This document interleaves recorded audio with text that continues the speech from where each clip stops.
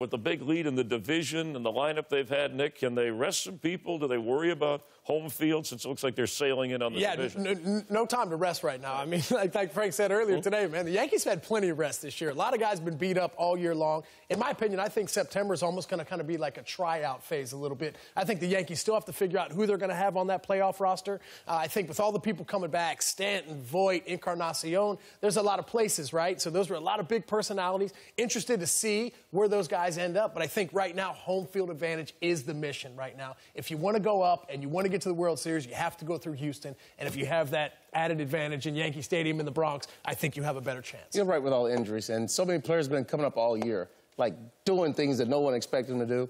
It's going to be interesting to see their playoff roster. Right. You know, but there's going to be some names left off that roster this year because this team is so loaded and so many guys have chipped in this year and helped us a winning ball club throughout whoever they put out there. So I'm just interested in the playoff roster because this team is a great team. And I'm interested in your thoughts on Giancarlo Stanton.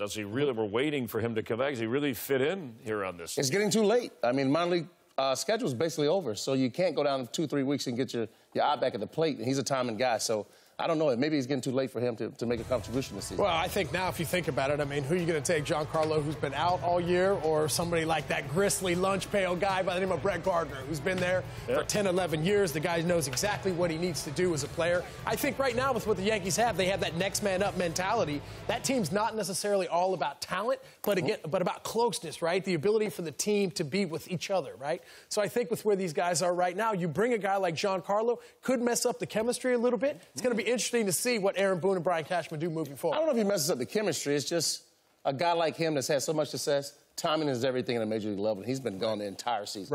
Right. Yeah, and guys like Urshela and Tauchman that have done it when they didn't really count on them all year. And I've been there for playoff World Series, Yankee Stadium, so we know the vibe. You played.